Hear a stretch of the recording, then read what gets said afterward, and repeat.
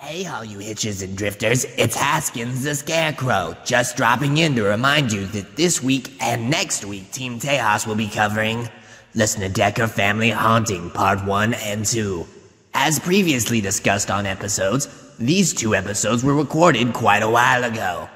So if they sound like old content, that's because they are. It was pushed off by events like Dolltober. Thank God that's done. But check it out and make sure to give us feedback, and remember, keep it spooky. And I'm like, oh, okay. And then be like, and I'm keeping the baby. I'm like, all right, that's your body, your choice. And then Brandon walks in like, Logan. I was like, are you pregnant too? Like, no, I have the ass cough and I'm keeping it. And we'll be like, I don't know if you should do that. Anal tuberculosis. Welcome to the United States of Paranormal Podcast. Sit down and buckle up for an enlightening ride through everything cryptid, creepy, and paranormal.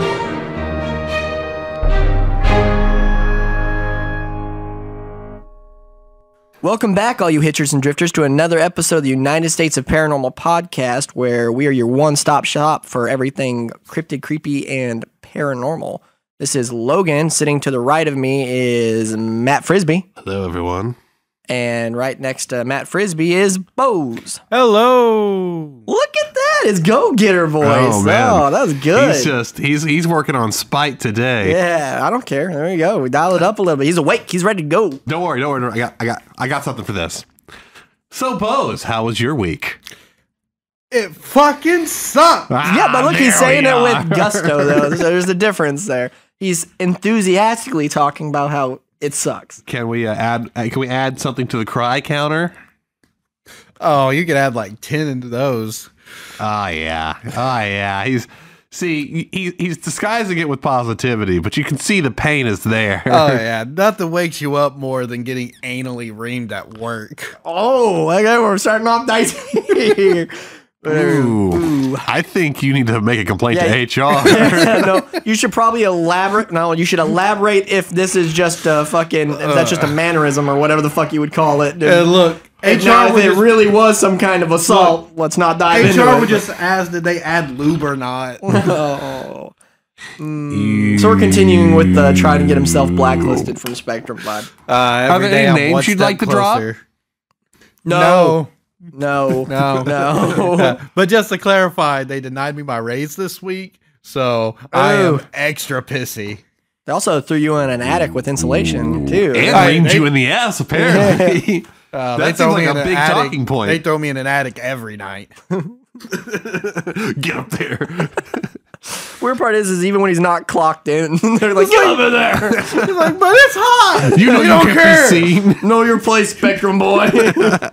Gotta get that cable ran. Oh, man. It's rough. Well, Matt, how was your week? Hopefully better than Boze's. Busy, but I certainly can't complain. Not that I have anything to brag about, especially no addicts, unfortunately.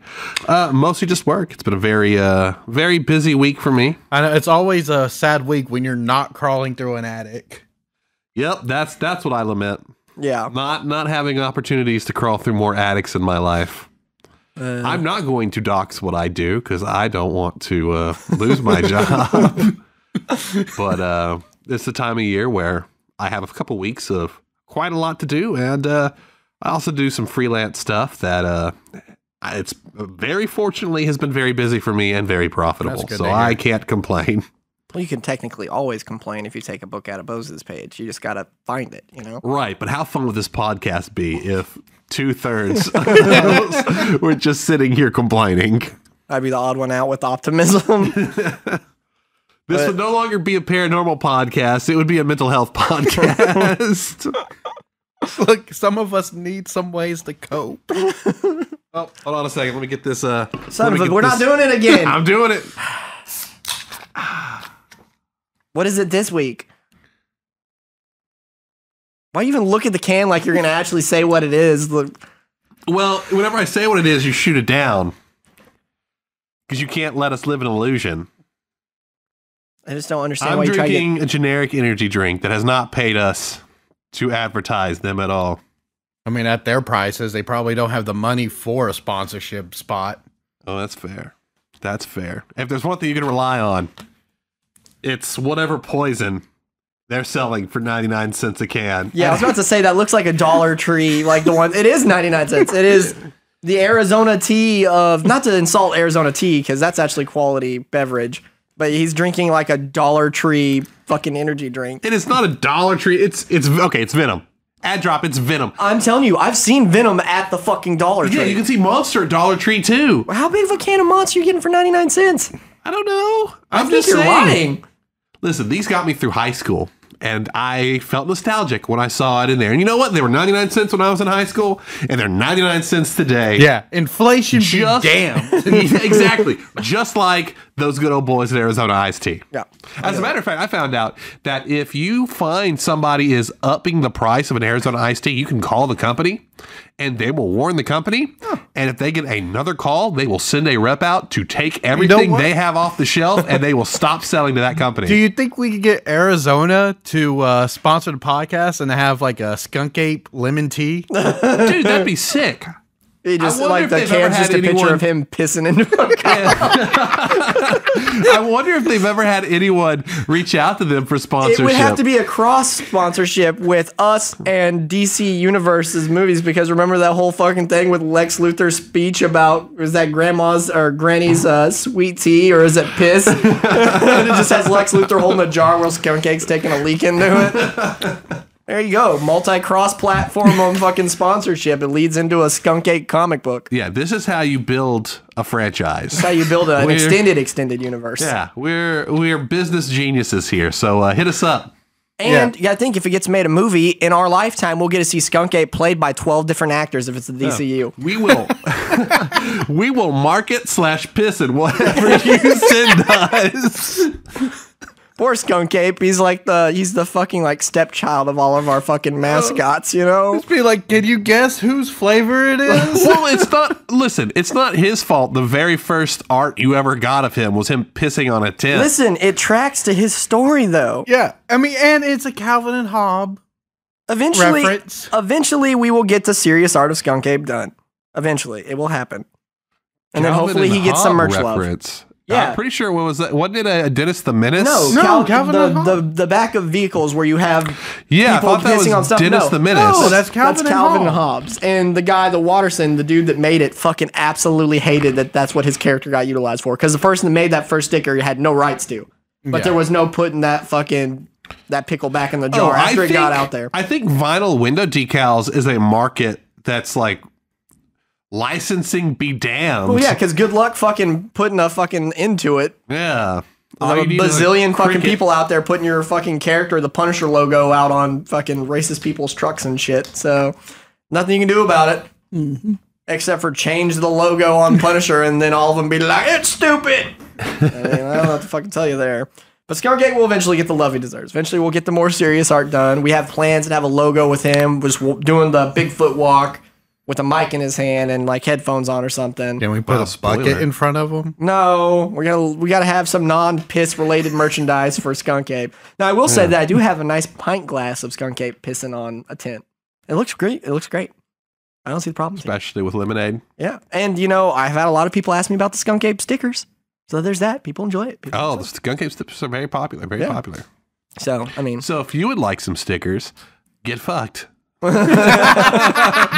Because we aren't selling them on our merch store. Yeah, now see, listeners, if you would like a sticker, you can, if you email me, I'll send you a fucking sticker, but that's going to require you to actually get the email and do it.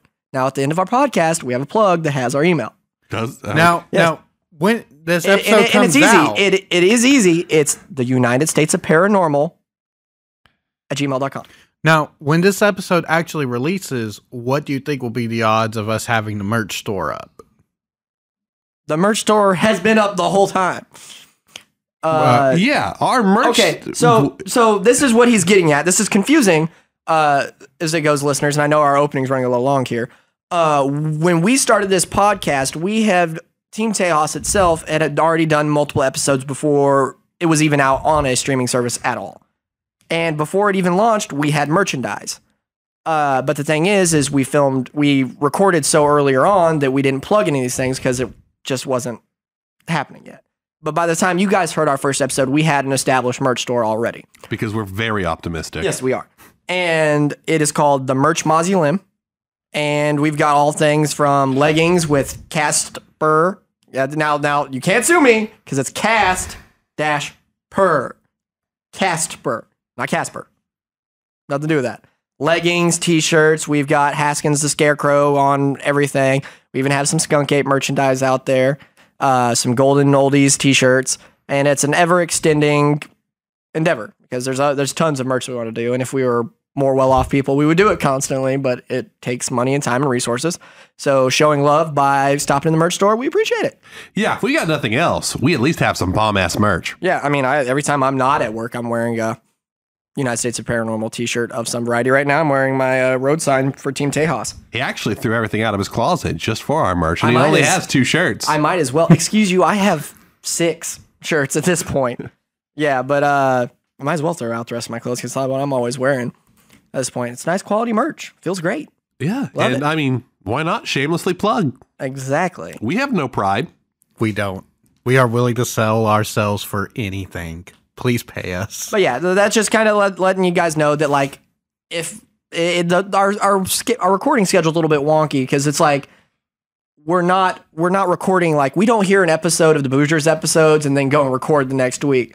Our episode that comes after a Boozers episode was recorded weeks usually beforehand, so we don't really reference each other because even. It doesn't work like that for us. Now they can reference us usually because they've heard our stuff before they do their episode, but it's not the same for us. But the merch is out there. We're also on Instagram, Twitter, all that jazz. YouTube. And like I said, we have an email. If you want a sticker, send me an email. Tell me a spooky story you want us to cover, or just give us feedback. I'll send you a sticker. I'll send you a sticker of Skunk Ape pissing on a tent. I'll send you a sticker of a ghost. I'll send you whatever sticker you want. Or just tell us how much you hate us. Yeah, no. That is you got to do a lot more than just email me for that sticker. The point is, we have confirmed that sticker exists and is now canon. Oh, it's out there. It is out there. Full on Burt Reynolds spread. Yeah. Sexy.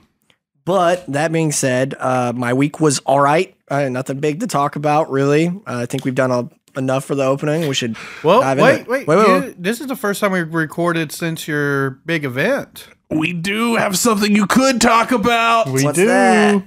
Oh, you talking about the spooky stuff? Yeah. Good Lord, this is going to run. This is already going to be our first 2-parter podcast. And on top of that, okay. So this week, and I know how it's going to sound, listeners.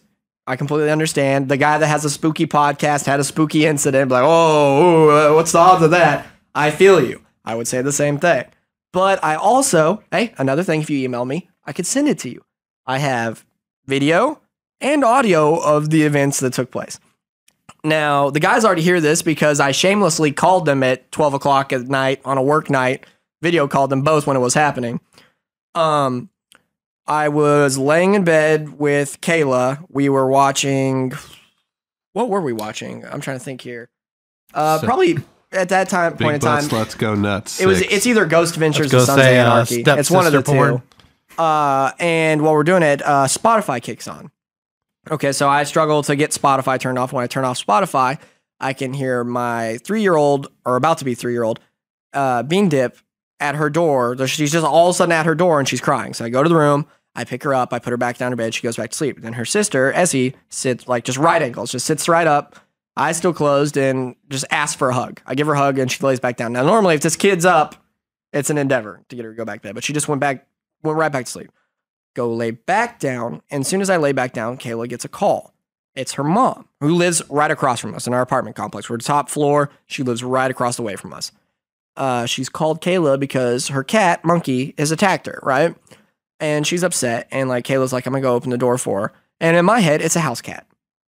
I'm like, it's she probably just jarred her, it bit her or something. It's no big deal. So I'm sitting in bed because I'm like, I'm not gonna put clothes on.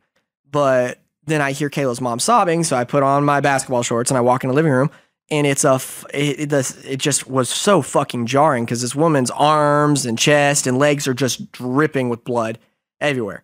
It looks like she got attacked by Freddy Krueger, not a fucking house cat. So instantly I'm like, what the fuck? and she's crying. So Kayla's getting her cleaned up. So I'm like, I'll go over to your house. I'll get the cat into the back room and sealed away. So if you need to go back home, you're fine. It'll be locked away. And it's weird because it's been her cat for like 6-something years. It's like she's had this cat forever. It's her best friend. I get in there and she has 2 cameras that are facing out her kitchen window that she uses to watch outside because we have apartments. Stuff's been sketchy. I've had a motorcycle stolen out from the apartments before. And you can hear me talking to this cat because the cat's being fucking weird. And I've got a lid to a tote box in one hand and a sheet in the other, because I saw what he did to her. I'm not about to fucking live that lifestyle. I'm not about to get attacked by the cat. So I'm just yelling at this cat. I'm not even yelling. I'm kind of trying to calmly talk to him, like, go back this way. And I'm pushing him and he's fighting me. He doesn't want to go. And eventually I get him coerced back in the room, and her sister is now staying there, but not there at the time. So she has her big orange cat, Fred, there. So poor Fred looks traumatized too because he witnessed the whole event. He witnessed somebody of his species try to take down a human being, and he's like, can we do that? He's just confused and he's scared. So I start. It's like, is it time? Yeah. So I start talking to him. I'm like, it's okay, Fred. Come here. I'm trying to pet him. I'm trying to get him to come out. So I take a few steps back towards the front door. Now, and I'm talking to him. And while I'm talking to him, like, the living room feels a little weird. The air feels thick and it's not cold. It's like 71 degrees in the house, but my spine feels cold and I've got like chicken skin everywhere. And then all of a sudden I hear like this little, I'm going to call it a candelabra, but I don't know what the fuck it's really called, but it's just like this little metal structure that's housing a bunch of tea lights and glass things that they sit in. And it's right next to a lamp that has a lampshade. It starts to shake. And then the lampshade, I'm doing so many hand motions and there's not even a camera in here, tilts to the left. And you just hear me on this camera. You don't see me, but you hear me on this camera go, what the fuck? And then you abruptly see me leave the house and run over to my apartment because my eyes started to just water instantly as soon as it shook. And so I ran across the way and I just go talk to Kayla and her mom. I'm like, something, I didn't even sugarcoat it. I walked in there. I'm sure I looked like a fucking victim of some sorts because my eyes were still watering when I walked in there. I was visibly shook and I'm like, something fucking weird is going on in that house. I was like, something's off. It feels weird. The cats are acting weird when they get in the living room specifically. I was like, this shit shook, this moved. And I was like, it's insane. So then I gear up to go back over there a few times. And then eventually I come back over and Kayla's mom was planning on leaving in the first place. So I go to get her stuff and she's like, can you guys slide some food under the door for Monkey, the cat? Well, so you walk in the front door and then the farthest you can get away from the house is where the door is where the cat is. So Kayla walks first and I'm right behind Kayla. She's crouched down, sliding food through the door. And I'm right behind her. And before we even walked in the house, I turned on my recorder on my phone because I'm like, I believe in paranormal and clearly something's going on. So I'm like, I'll have my recorder going. So if there's something that we can't hear, maybe it will hear it. Not expecting what's about to happen. Otherwise I would turn my fucking camera on instead. But then again, even if the camera's on, I would have been facing the wrong fucking way.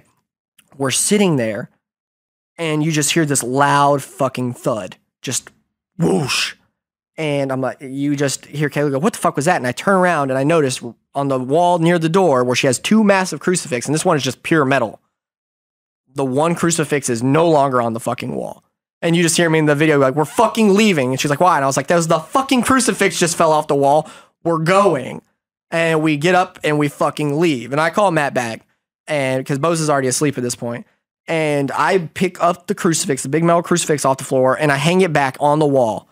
And on the video with Maddie, and he can attest to this, I swing this thing back and forth. I smack it. I try to jar it to get it to fall off the wall, and nothing. Like, I'm swinging this thing side to side. I'm smacking it down. I'm smacking it up. It's not going nowhere. Because one, it's the mounting system is secure in the wall. It's in a fucking stud. It's up there good. And two, it's not like it's hanging on something, the crucifix. Somebody drilled out in this pure metal crucifix a hole, and it's just sitting in there. I'm swinging it back and forth. I'm hitting it. It's not coming down. It's staying there. So I'm like, this is fucked. I was like, and it only feels weird in the kitchen.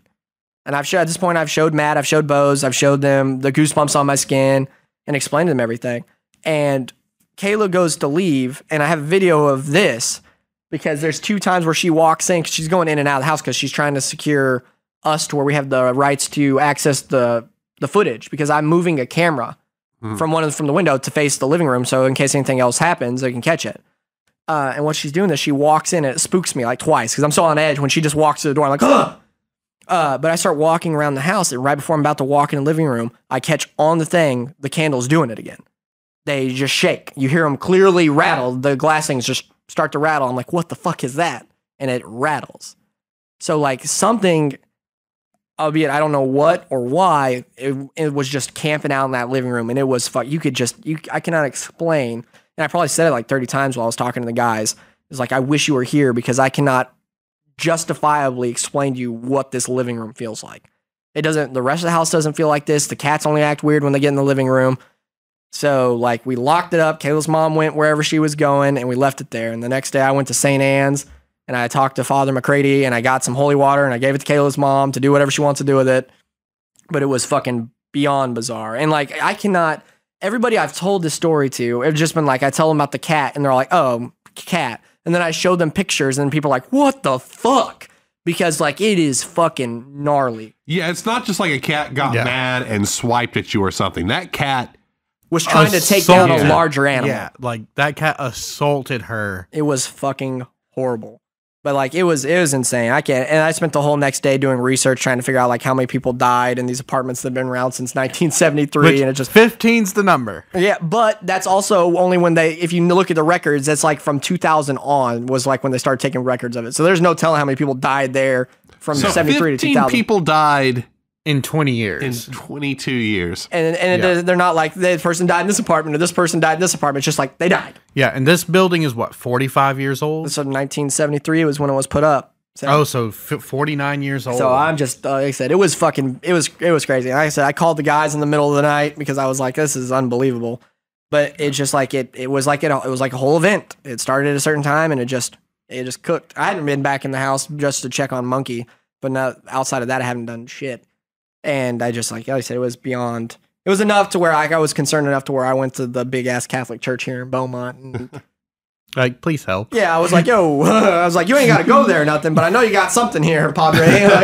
And then he gave me a bottle of holy water, which he has a sticker on it where he can write like instructions for like if I wasn't going to use the rest of it, how to dispose of it. Yeah, it's really weird that it said apply rectally. Yeah, I know, right? And it was like, yeah, he went to the back room for like a couple minutes. No, let's not. He was nice enough to give it. Father McGrady was nice enough to give it to him. Let's not besmirch him. But it was gnarly, man. And like I said, if you guys want to hear some of the audio or catch a video or something, hit us up at our email, the United States of Paranormal at gmail.com. It is just the United States of Paranormal, isn't it? It's not the United States Paranormal Podcast. I'm pretty confident it's United States of Paranormal. Let us double check that real quick so I'm not sending y'all on a wild goose chase here. Now, also, if you go to our Facebook page, which just is United States of Paranormal at gmail.com is our email. Or you can go to our Facebook page, which is United States of Paranormal, or our Twitter, which once again is United States of Paranormal. You can also get links to our email from there as well. Yeah, and also our merch store. Yeah, like I said, we'd love to hear from you. And if you want to see video or anything like that, I'd be glad to send it to you. If you hit us up on any of our socials or email. Leave reviews, leave comments. If you have an experience that's also like that or know somebody has, we'd love to hear from you and talk to you about it too. So, but that being said, it's probably time that we dive into this week's case, especially since it's a massive one. Alrighty. This week's trip takes us to Southington, Connecticut with the Snedeker family. Yes, I know it's a weird name, but that is their name, the Snedeker family. Snedeker. But before we go to Connecticut and dive into the spirits and the utter mayhem of this case, we have to start where the family started, and that was in their home in New York in the year of 1986. Now, have either of you heard anything of the Snedeker family? It's a kind of a name that sticks out. Yeah, I can't say I have. I know you're both not big ghost movie people, and we're slowly converting you to that. But like, this is another one that had a movie that was based on or true events thing where they loosely interpret it and make the movie. And that is, for our listeners out there, The Haunting in Connecticut. Oh, okay. Which is actually a really good movie. Yeah, I'm pretty sure I've seen that movie. Now, that being said, if you're a fan of that movie, and you want to keep it that way, this might not be the episode for you, because I'm a huge fan of this movie. And let me tell you what, after doing my whole research, like I said, this is going to be a two-parter, I now view all those characters a lot differently. Oof. Yeah. But, well, let's just get into it. Now, this story starts out bleak, with the eldest of Carmen and Alan's three sons, Philip, being diagnosed with Hodgkin's lymphoma. which is lymphoma, which is basically a type of throat cancer almost. Well, specifically, it's cancer of the lymphatic system. Matt knows my mother suffers from Hodgkin's lymphoma. Non-Hodgkin's lymphoma. Which is different. It is. Because specifically, it's not Hodgkin's lymphoma, it's non-Hodgkin's lymphoma. Anyway, the point is, the lymphatic system, it consists of your lymph nodes, your, what are they called up here? You're asking the wrong person. Like your thyroid or? No, everything that produces white blood cells is part of the lymphatic system. Yeah. It's how you fight illness. You can tell we are medical big brain. Basically, how they found out that their son had it is one day they noticed a lump on his neck. Yeah. And then it got bigger and bigger, and that led to them taking him to the hospital. Yeah. Where it was a whole massive endeavor where they ended up doing a biopsy and finding out that he had a lot of fucking cancer in his neck. Like a whole lot. Exactly 6 cancer. It was a lot of cancer, all right?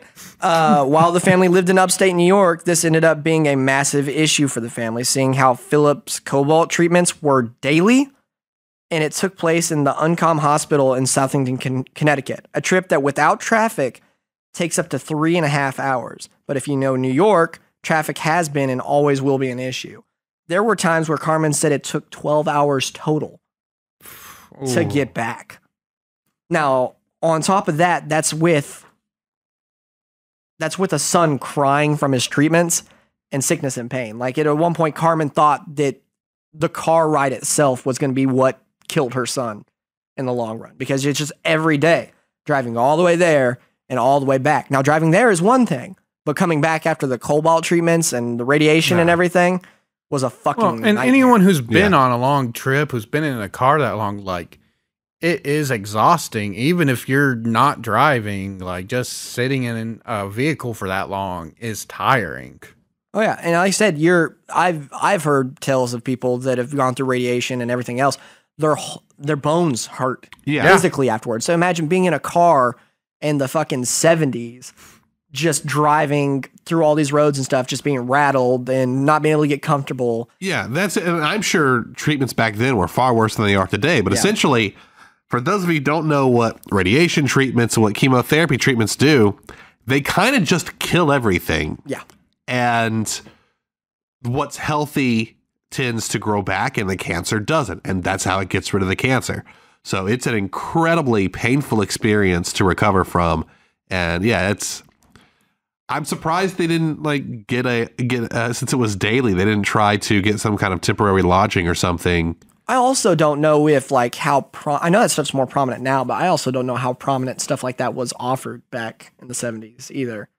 Like if they had a lot of hospital housing and stuff. That's actually something the landlord ended up bringing up when we'll get there, but the landlord basically was starting to own more property because of that, because it was near that hospital, and he was literally like, I'm buying up houses out in this area so people can have a place to stay. Oh, look at this guy. Good guy landlord. Yeah, that's what he was doing, is he was being a good guy.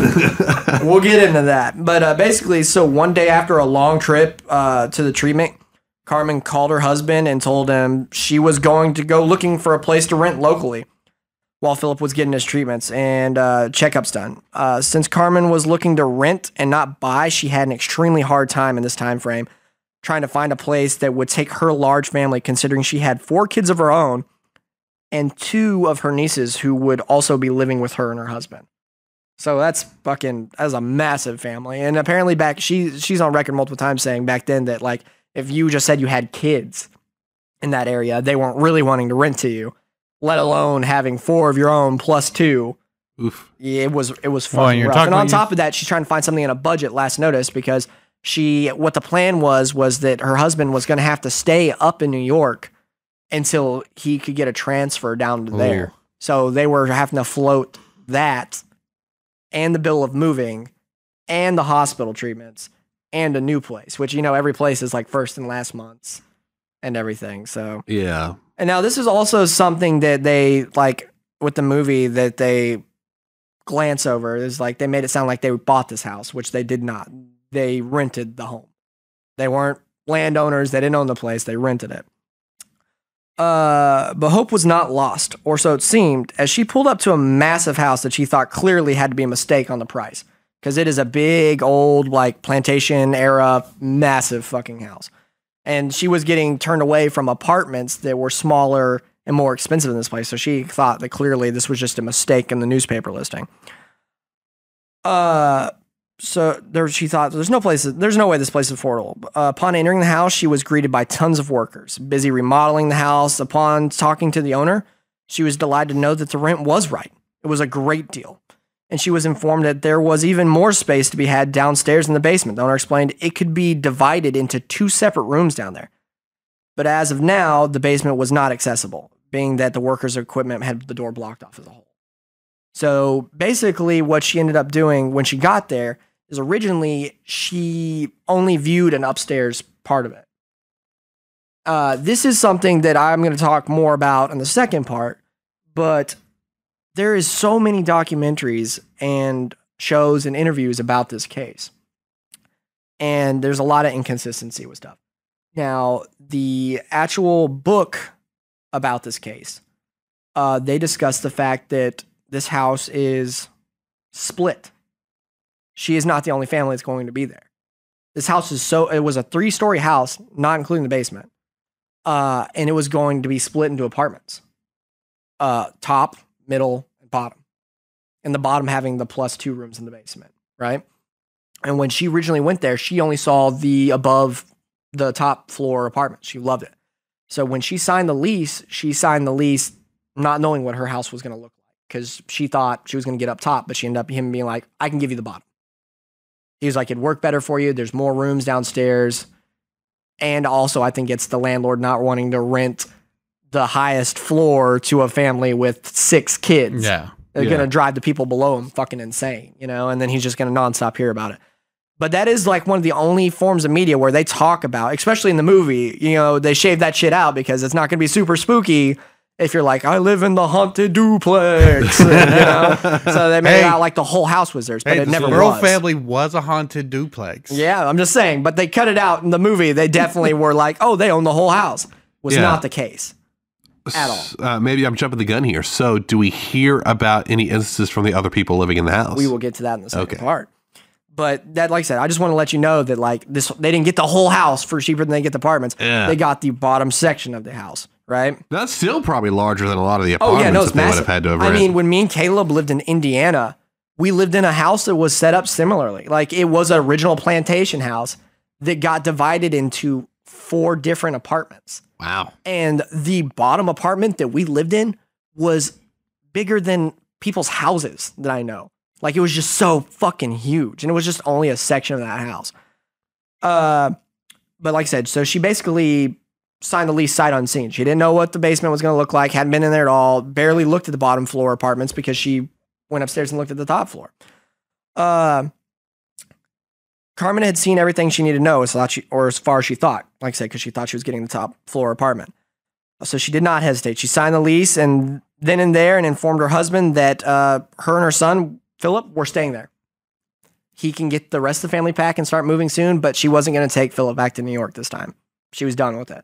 Why? You have an apartment now. You've paid for it. Why drive him all the way back there to make him help pack and everything when everybody else can do it over there and just bring everything, you know? Just let the boy rest and everything. Yeah. Stay down. Basically. Lay there. Yeah, basically. Don't move. If I find out you moved an inch, so help me. You'll be going out in the woods and picking out your own switch. But like I said before, he would get the whole family there, but Alan would not be staying with them, the husband, because he had to, like I said, he had to stay up in New York and keep working for the foreseeable future until he could get a transfer. Which, like I said, that also put a financial bind on the family. They were paying for 2 apartments, medical treatment, this and that. And he was commuting on the weekends because he wanted to spend time with his family. So he was still paying the gas for that trip. He would come in Friday night, leave Sunday night. But it was not long at all before the family started noticing strange events. Almost instantly, actually, stuff would keep going missing, then springing up in weird places. And to be fair, with family that just moved in and has a small gaggle of kids, so shit goes MIA every now and then, but nobody would ever own up to being who moved the stuff. And on top of moving stuff, Philip and his younger brother started getting situated in the basement, right? Which is like, a lot of people complain about this, is like, why the fuck did you chunk the cancer patient kid in the basement? Like, why is he the one that got one of the basement bedrooms? In the dark, and it's not a like, damp it's not a like, room. oh, he was like of that age where he's like, I want the basement, I want independence. Because when he first got there, he refused to stay in the basement until his brother moved in, his younger brother. He did not want to be in the basement alone. Did not like it. He didn't feel comfortable down there. He actually was on record telling his mom when they first got there, he wanted to leave instantly because he felt the house was evil. But then, you have your kid telling you this, and then you're like, basement. Oh, don't be a baby. But until his brothers and sisters and everybody moved in, he slept in the living room on the couch. He refused to sleep downstairs until he got there. Sorry, I lost my spot here. But he would, when his brother finally moved in, they settled in. There was 2 rooms for the brothers side by side, and another room that was locked off. Now, the boys being the boys, they were curious. They managed to get in the room that was locked off, and they started to notice weird things like multiple drains in the floor. And being that their interest was piqued, they snooped more and ended up forcing open another door that was sealed. And upon doing so, they were instantly enlightened to why their new home was so goddamn cheap. The boys began to move around this room, examine an embalming table in the middle of the room. Oh no. A bunch of mortuary stretchers, opening the mini doors to all the mortuary coolers, and even rifling through all the tools left behind that had become very clear to the kids that their new home used to be a home to the town's dead. Their house was a converted funeral home. Man, you want to play doctor? Yeah. Yes. Ooh. Okay, so after the parents were brought up to speed, even though it was profoundly disturbing, they knew they had no more cash for a second move. And then on top of that, they would not be able to ever find a deal like this. Even if they did have the monies, the family was staying. They had no choice. They knew it was creepy. My problem with this is, like, after you find out that it is what it is, move the almost terminally ill child out of the basement with the morgue, Yeah. At that point, it's your job as the parents to take the bullet. You take the basement at that point. They're like, you know what? You're probably going to be. Brandon, no. I know where you're going with it. We're not It's always somewhere we're terrible. Not making dead kid jokes. We're going to move past that. God damn it. Lame. It doesn't need to happen. So, like I said, they were staying. They weren't going anywhere.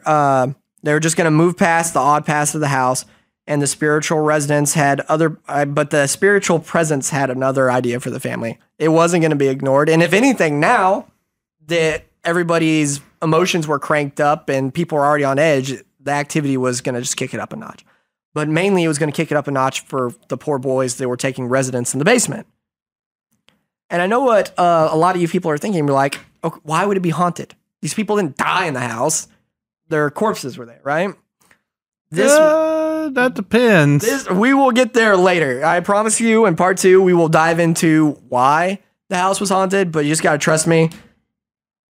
I was just going to say, like, a lot of times when the body hits the funeral home, the brain isn't necessarily dead yet. I gotta be like that. But I'm going to circle back to you after you figure out that you found out what that house was. My first step personally would have been moving the boys out of the basement, especially after figuring out the layout these boys shared, what used to be called the casket display room. Jeez. Yeah. Ew. It happened to be right down the hall from the previously discovered embalming room. Now, call me a prude or sensitive, but don't you think that maybe you should not let the teenager fighting cancer sleep in a casket display room? I'm pretty sure death was already constantly on this kid's mind, and now it's just cranked up to 11. Oh, Well, yeah. and these are rooms that are made to be, like, cold. Oh, yeah. And this is in upstate New York.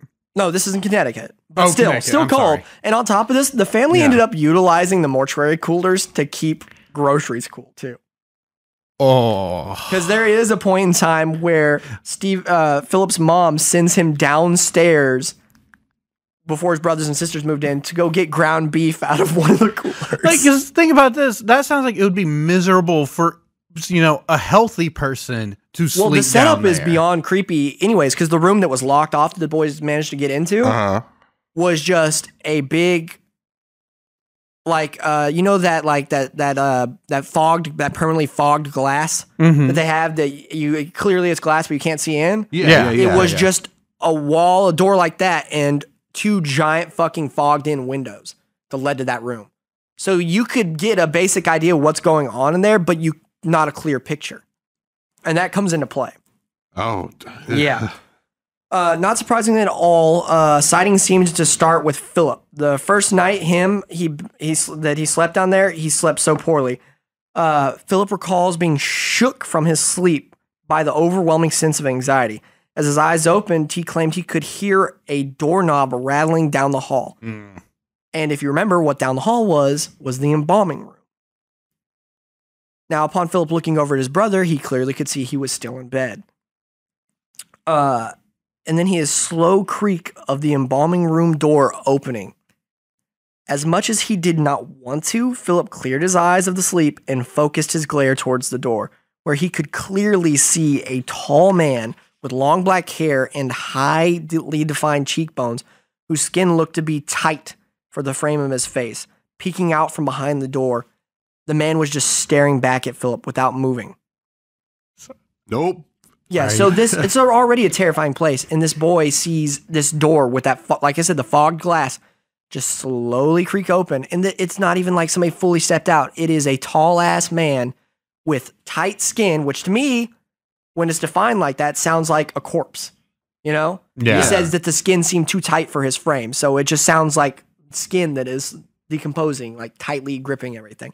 Just peeking out enough for him to see his face and just making eye contact with Just him. looking and be like, kid's asleep.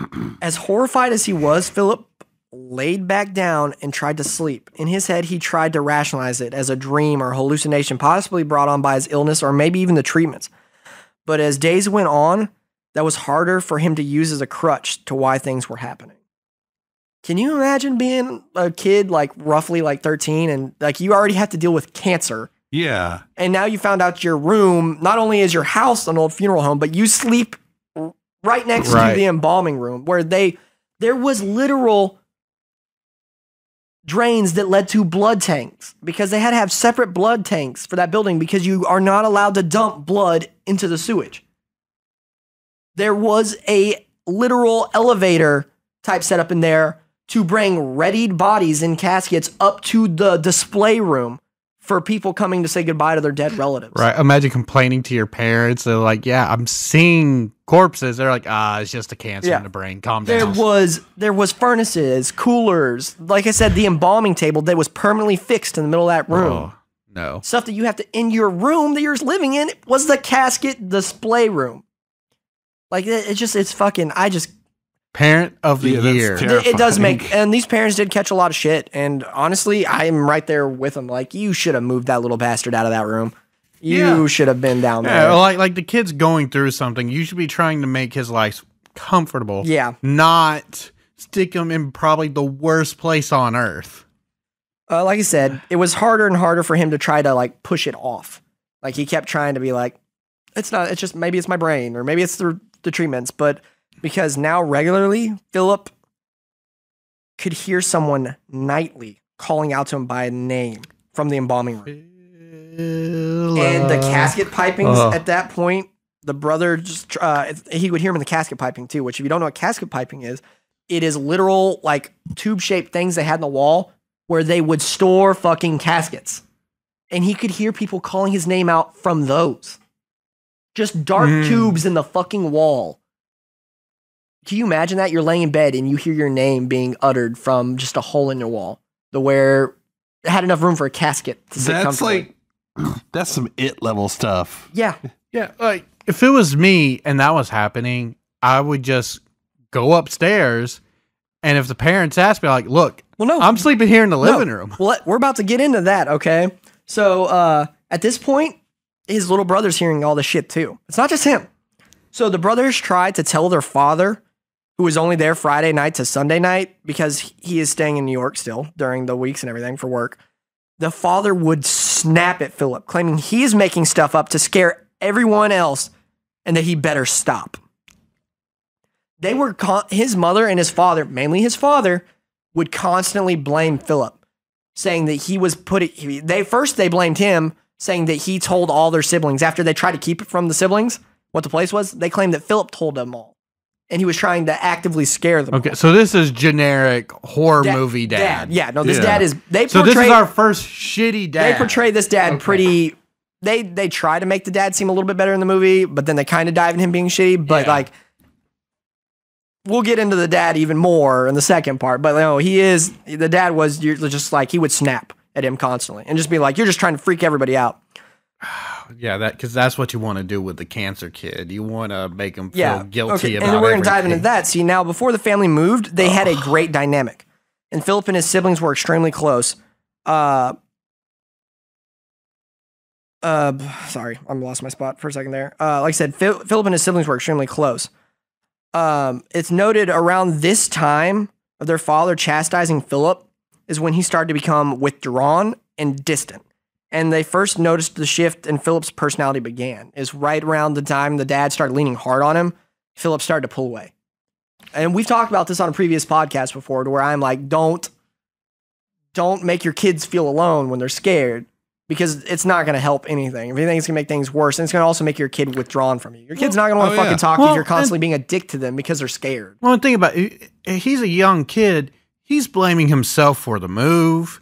He's feeling guilty for making his parents having to put him through these expensive treatments. He's in constant pain. Yeah, constant pain. You know he's going through some serious depression. Like, for an adult to go through that would be a traumatic experience, let alone a little kid. Yeah, that's really rough. Yeah. No, which, I mean, makes him further susceptible to everything that be going on. Yeah.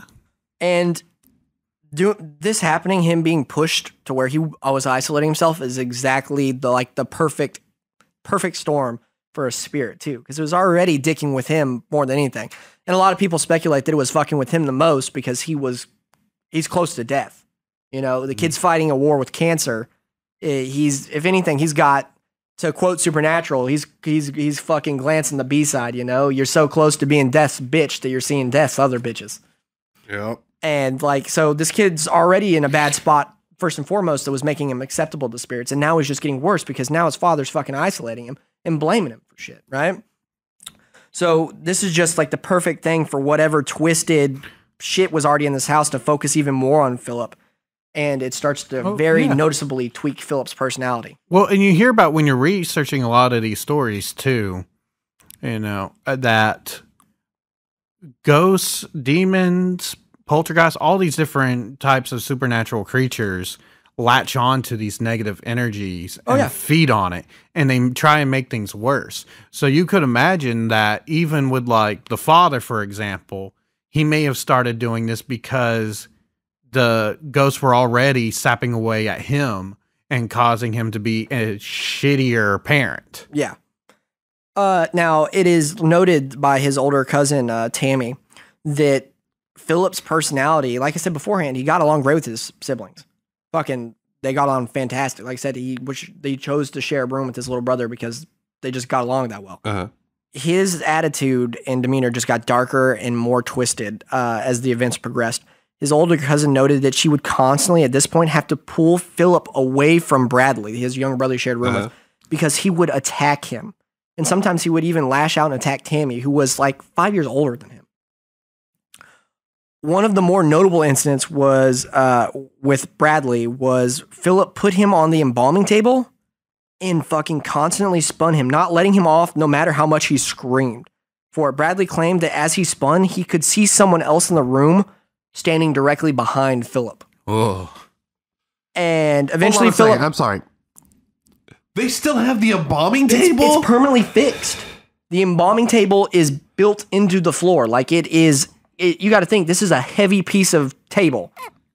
And it has a drain pipe through the middle. And it is fixed permanently to that room. And it can free spin. So what he did is he put his brother up on the fucking table and started to fucking spin him. It would not stop. And Bradley claims that while he was being spun, he could see the long-haired man standing directly behind Philip. Like, that already sounds like possession at that point. So, like I said, he let Brad down, and then after that occasion, all the children tried to avoid Philip as much as possible. Bradley even eventually moves out of the room with Philip. Because nobody wants to be around him anymore. Most of the hauntings seem to be located down in the basement. Brad and Tammy noted one time when the two youngest brothers took Tammy downstairs to see the device used to make tombstones. They were stopped dead in their tracks by a man in a gray suit with dried black eye sockets just staring at them from the corner of the room. And as he started to take steps towards them, the three ran back upstairs and slammed the door behind them. Tammy said stuff like this began to happen pretty regularly. That the shifting orbs of light sporadically appearing and disappearing, light fixtures turning on and off constantly in the south coffin room, and the family claims a small boy in a Superman pajamas would come out of a left wall, aimlessly wander around as if lost and scared, and then disappear. The younger kids claim to have conversed with him and even lend him stuffed animals that he would later bring back. Oh, at least he's polite. Well, it's a kid. You know, it's not a fucking malevolent spirit. Yeah. It seems like, if anything, he was more confused than anything. One night, Bradley and Philip woke up to three figures huddled around Bradley's remote-controlled robot. Bradley said Philip then said something to them, and that it was followed up by the robot being smashed against the wall and the boys screaming. This startled their father so badly that he quickly ran downstairs with his shotgun loaded. And when he came through the door and he seen the boys laying in their bed screaming and the smashed toys scattered everywhere, Brad claims his dad was clearly upset and confused, but at least this time he did not scream at them. Ooh. He just promptly turned the lights off and That's the downstairs. selling point. Yeah. He didn't scream at them. Now, before we start to applaud their dad for cranking down the dickishness, one day after paying the electric bill and being pissy, the dad came downstairs to the boys' room where they slept with the lights on, removed every single fucking light bulb from the basement, every one of them. And that very night, oh, sorry, fuck, I lost my spot again. God damn it. I'm not using my fucking highlighter. Like I said, he removed every light bulb in the basement, every one of them. And that very night in the dark, the boys were woken by their little sister walking down into the room and flicking the lights on and off. Brad claims to have chased her out of the room and up the stairs, where he was stopped by his agitated father, asking what the hell he was doing running through the house in the night.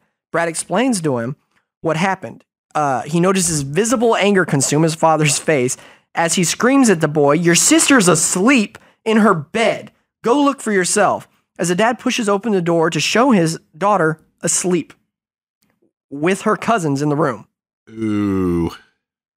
Then he notes, "I don't know what shit you're trying to pull. You know I pulled all your lights out today." That's when it hits Brad. His dad is right. There's no bulbs in their room. So him and Philip were woken up by their younger sister flicking the lights on and off when their sister's asleep, and there is no fucking light bulbs to be switched on and off. Now, you know, when I say this, I didn't say anything about Philip getting the fuck out of his bed. Because Philip didn't give a fuck at this point. He just did not care. Was not fazed by it. Did not move. Did not leave the room. Just turned around and went back to bed. At this point, it's just like Philip's just like, meh. He's giving up. Yeah, well, he's just Basically. completely apathetic to the situation now. Yeah. Something I should have mentioned earlier is just is about above every door in this house hung a crucifix, right? That the landlord specifically told them he did not want them taking off the doorways, even if they wanted to clean them. Oh, that bastard knew. And when she asked why, he said, "They're old and I'd rather you just not." Oh. Okay? Uh-huh. And I didn't mention this earlier, but the family claims that he did not tell them that it was a funeral home before they moved in. That's another thing that we're going to get into part 2. Yeah, sounds about right. We're going to get into that in part 2. But like they claimed that he didn't tell them shit about it being a funeral home beforehand. all these faded old crucifixes would start to slowly disappear throughout the events of these hauntings. Just you would notice, the mom would notice every now and then that above a door frame would just be clearly a spot where a crucifix once hung because the paint would be fresher underneath it. Yeah. Because they've hung there the whole time, right? And up until the last crucifix vanished, most events stayed contained downstairs. But after that last one was gone, it was no longer the case. The whole house was free game and nobody was safe anymore. Seemingly. Because the last one to seemingly disappear was the one above the door that led to the basement stairs. And after it was gone, other people start to see shit. Hold on one sec here.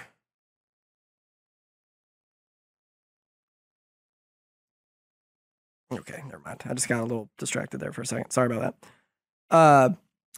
The father refused to believe any of this was real and focused all his rage on Philip, basically. That eventually led to them having Philip committed for 41 days. Oh. Is how bad it got. Jeez. An ambulance showed up and took him away and basically put him in a padded room.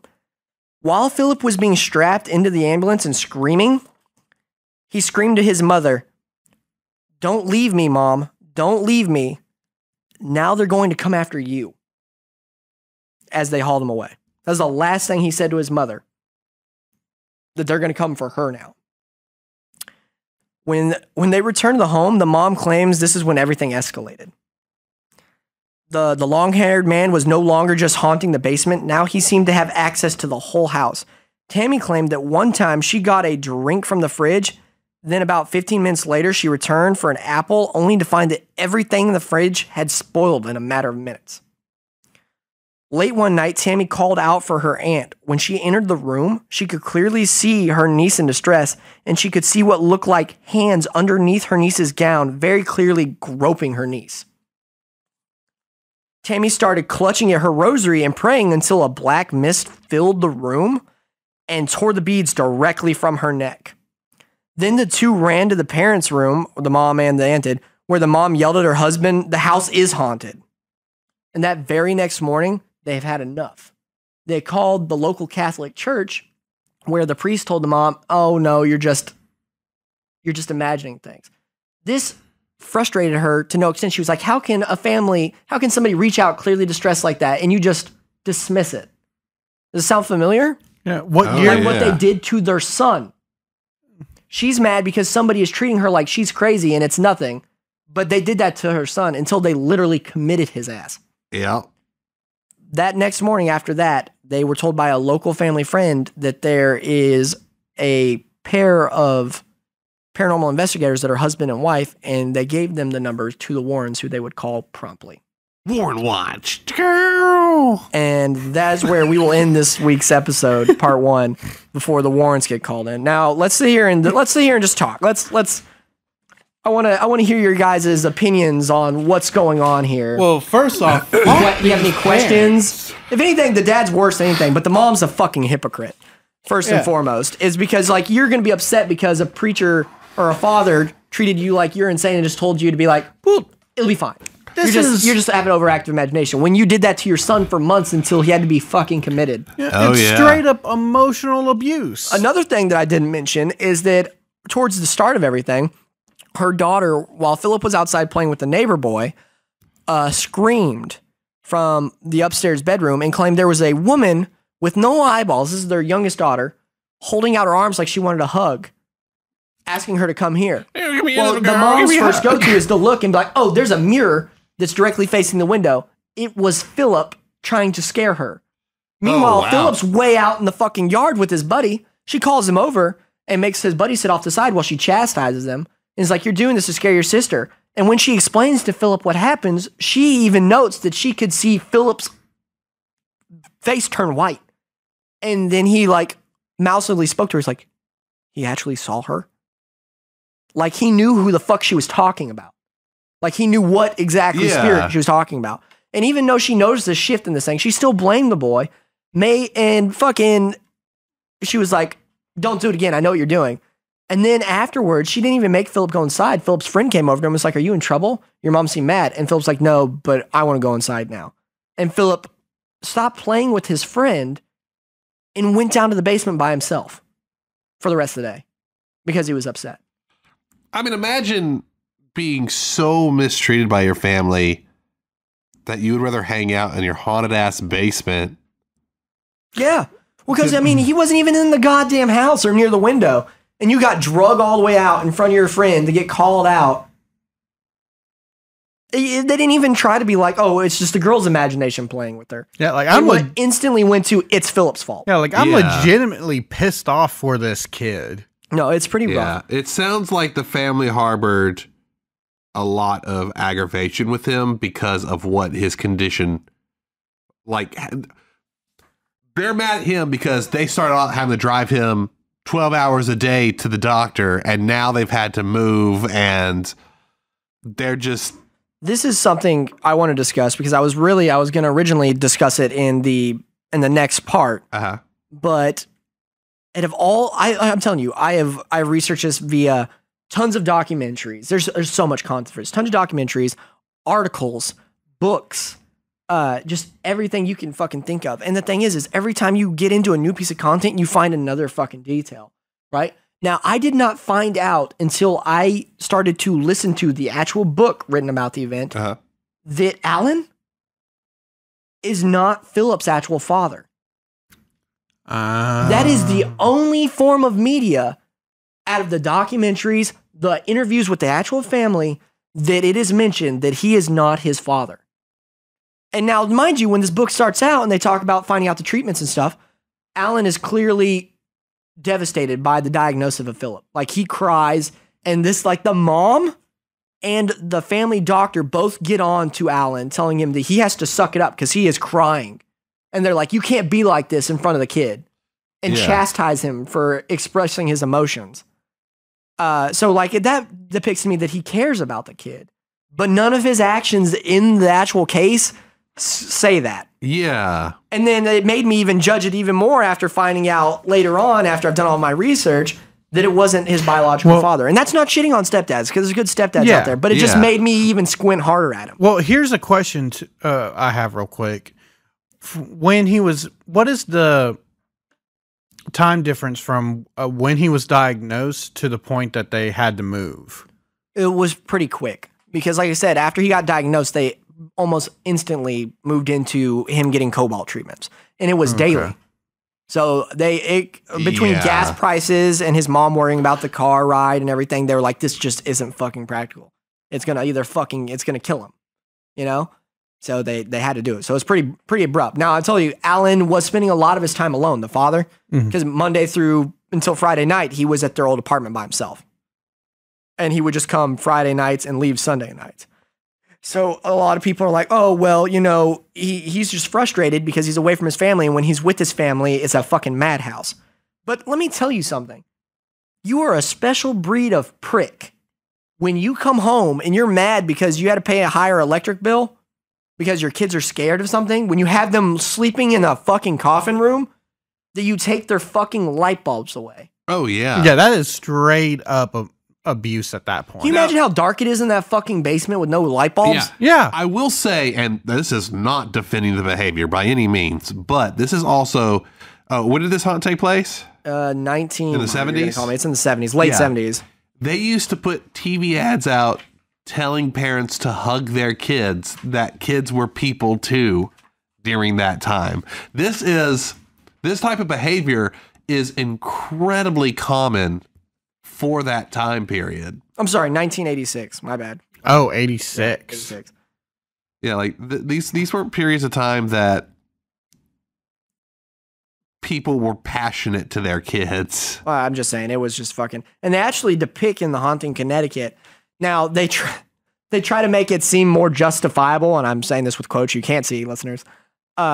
In the movie, they don't even call him the stepdad. They make it seem like it's his biological father. Yeah. And in the movie, they play him as a recovering alcoholic. And they have it one night he breaks and drinks, and he comes home drunk, and he takes the light bulbs out of the whole house and smashes them. That was not the fucking case. There's nothing in any of this literature that I read that said he had any kind of alcohol problem, and it specifically said he took the light bulbs from the boys. Yeah. I mean, it's a movie. They're trying to drive up the drama. They want to But yeah, and they're also were trying to make it seem like make it more relatable. Like, oh, he relapsed. It's not his problem and that. But in this, there was no anything that hinted he had any kind of alcohol problem. And like I said, he didn't take the light bulbs from everybody. He took the light bulbs from the boys. Yeah. In the scariest room in the goddamn house. Yeah. I mean, you know, how many people can have had their parents like remove their bedroom door or remove the locks from their door or things like that? Like, that's a very common shitty thing that parents do. But take their light bulbs when they live in the basement. I mean, I can just like, can you imagine? Like, you're already horrified of this place because you've seen this stuff. And you know where the scary's coming from is down the hall where you can see those glass windows, right? Yeah. And then you have that light source removed. So all you know is it's there in the dark. And now, like, I would take some comfort in being able to see it, you know, because you know where it's at. Oh, yeah. But in that basement, I imagine it was pitch black. And now you can hear shit, but you don't know where. That thing could be at the foot of your goddamn bed and you don't even know. Oh, yeah. Yeah, it's a special breed of fucking monster to do that. See, now something I think about, though, and it's kind of something that bothers me with horror films as well. Is the ghost going to be in a way, like, I can understand you're hearing things and maybe feeling things, but is the ghost going to bother showing itself if the lights are out?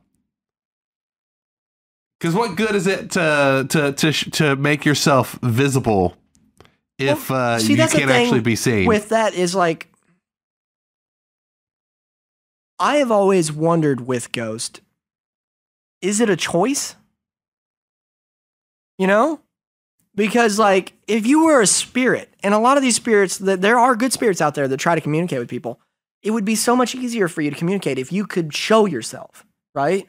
So, is it a choice to show yourself, or is it something that just happens if you're a strong enough spirit? Like, or like something happens in the energy, and all of a sudden you are visible. Like, maybe it's not like maybe he's not picking and choosing when he can be seen. Maybe it's just when he's got the right amount of juice to where he's appearing, you know? Yeah. I like I said, that's something we'll never know, like what causes and everything. But I imagine if it's being seen, it's being seen. Even if you can't see it, it might still be there. It might be in the dark in physical form.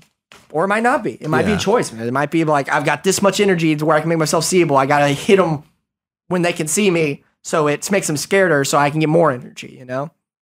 Because clearly, like, the more malevolent spirits or spirits that seem to be knowing what they're doing know that they need energy. Because you've got paranormal investigators, or not even in cases with paranormal investigators, where ghosts clearly drain energy from something, albeit a camera battery or any kind of source. They draw as much energy as they possibly can because clearly they operate with energy. They need something that gives them presence, gives them push. Well, and you haven't talked about what kind of spirits we're dealing with in this. I'm sure when the Warrens get there, they tell the family what they're actually dealing with. But as we saw with the Smurl family haunting, you had a demon who was riling up all the other spirits in the home. Yeah. And so this seems like it's very much the same type of situation. And you would assume in like an old funeral home like this, that there are a lot of spirits in this house. Yeah. And there is documented of many different spirits. Like we talked about the woman. We also talked about the man in the gray suit, but it seemed like the one that had the most interest in Philip was the man with long hair. Yeah. And he seemed to mainly be picking on Philip. Because I'm assuming, like I said, I think that it was a matter of Phillips, how do I explain it? Phillips was closer to them, more accessible to them because he had one foot on the grave.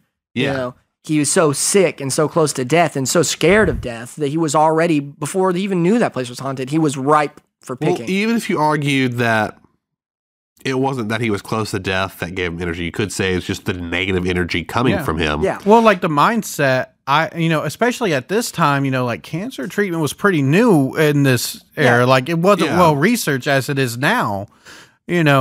Like he basically had a death sentence. Yeah. And so to him, he's just like, I am dying. Yeah, the boy's he's just a conduit of negative energy at that point in time because he's constantly full of anxiety. He's in pain. He's miserable. His dad's being a prick to him. Yeah. I mean, he's just the perfect tap for negative energy. Exactly what the spirits need. He's an all-you-can-eat buffet. For all we know, that house was not active beforehand.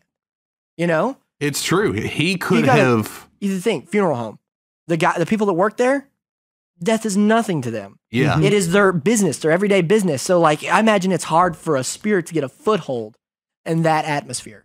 See, but then again, it's a funeral home.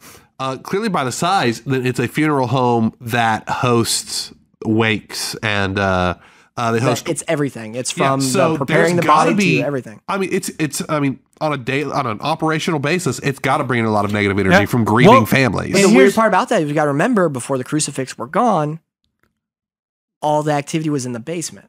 Yeah. Where the only people in the basement would be the professionals. And here's the thing. Yeah. Here's some things I'm thinking about. So the landlord obviously knew something was going on because did not want them messing with those crucifix. On top of that, something I forgot to mention is that he asked who was staying when later on when he came back, he asked the mom who's staying in the basement. Oh. And when she said the boys, he was like, and she was mentioned that Philip didn't want to stay down there until his brother got there. And he was like, why? Did he see something? Well, and then his mom didn't think nothing of it. She was like, No. he says that somebody talks to him down there, and he just stops and looks, and she said there was a smirk on his face. And he says, kids. Well, here's a question too. How much renovation did he do on this house? Because you mentioned before that he was basically turning it into a 4-story, 4-room duplex, basically, right? He specifically told them to leave the mortuary stuff in the basement alone. Yeah. He told them not to fuck with it. He didn't want it removed. He didn't want it, nothing. It makes me think this place closed down because the people who ran the mortuary did not want to continue working there.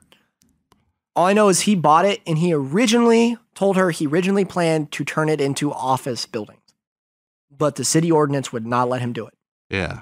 It was only allowed to become residential. Yeah, that's Now, we will dive more into him and the family yeah. in the next episode because there's a lot more to discuss. We're going to talk the rest of the case, and then we'll dive into skeptic stuff. Okay. But there is a lot more to be said about the landlord and the family as a whole. Oh, yeah. And the Warrens. Well, obviously people had experienced stuff there before because there's a reason the crucifixes were put up. Yeah. And clearly he seems to know something. And just to talk about it, you said this was 1986 and the Warrens were involved. I mean, this would have been right after the media storm with the Smurl family. Yep. So, that could have influenced a lot of this because they're like I discussed with that story, their entire street was filled with media crew, and their story was broadcast all over the world. Yeah. So it could have been a case of they get to this funeral home, they realize it's a funeral home. You know what? It's haunted. We can make a story out of this. Like I said, we will dive into all of that next time, but that will conclude the first part of our first two-parter about the Snedeker family. This has been Logan. Matt. And Boze. Thanks for taking a ride on the haunted highway with us. Remember, keep it spooky. To support other Golden Mojo Entertainment productions, check out Golden Image Podcast, The Call Guys, and Murd Nerds wherever you enjoy listening to podcasts. To see photos and find new episodes of the United States of Paranormal, follow us on our social media. Twitter at TUSOPPOD, or Instagram at the United States of Paranormal, and Facebook, the United States of Paranormal. If you have a place that you'd like us to look into, or would like to share your spooky story that we can read on the air, please email us at theunitedstatesofparanormal@gmail.com.